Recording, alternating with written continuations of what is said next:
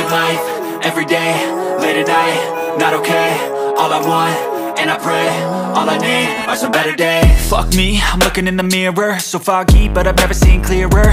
I don't really think anyone can save me, and honestly I'm not really sure I want saving. I like to be my own worst enemy. There's no risk if you don't try at anything, so I'ma just keep buying everything. See you in the next life, have to be a better me. I don't think that my head's on straight, gotta flip it and grip it and go and get an x-ray.